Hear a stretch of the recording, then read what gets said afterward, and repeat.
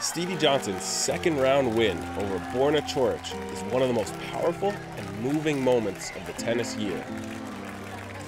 One day after the match, I had the opportunity to spend a little time with him to discuss his emotions over the last 3 weeks.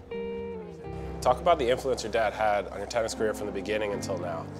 He had such a huge impact. He was, my coach pretty much my entire life. Him and my mom, put me into tennis. That's, where they found each other long ago. Ever since I was a kid, I've always enjoyed playing tennis. I've never felt that it was pushed upon me or forced upon me. It was something that I always wanted to do. I always wanted to play tennis. And when that time, came where tennis wasn't enjoyable, which was few and far between, I stepped away and, would play other sports for a while. So, but, his influence was very huge, even at such a young age. I've always known you to be someone that has great perspective on life outside of tennis, and you come into a Grand Slam event. These are the most important our sport has.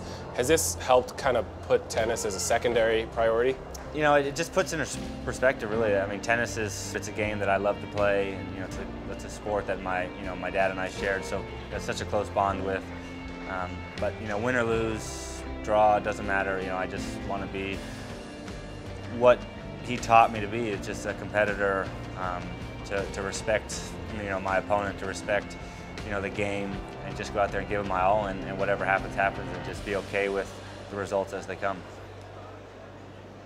Does your mind during matches ever wander? And if it does it keep you calm, or does it get you away from the match? It goes both ways, kind of going in and out of the X's and O's and what I needed to accomplish, and then I'll sit on a changeover and my mind will just wander, and then a few games later it's still wandering, and you have all these thoughts that really aren't necessarily about tennis going through your head, and it comes and goes, but I always know that I can always look up and know that he's looking down proud, and knowing that I'm doing the best that I can. You had quite a battle in your second round match. Do you try to channel those emotions to really help you and get you through the tough moments on the court?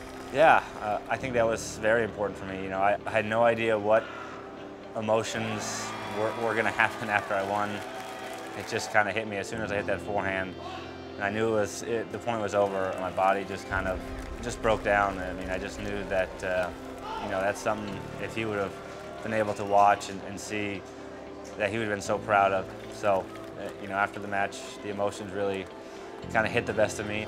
How's the support been in the locker room? I mean, everybody's been so positive, really.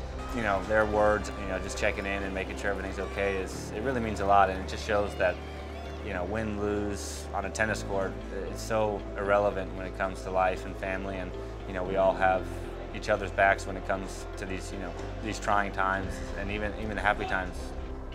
Well, we at the Tennis Channel want to let you know our condolences are with you, and you're a part of our Tennis Channel family, and Steve Johnson Sr.'s legacy lives on through the way you live your life, so thank you for doing that. Thank you, guys.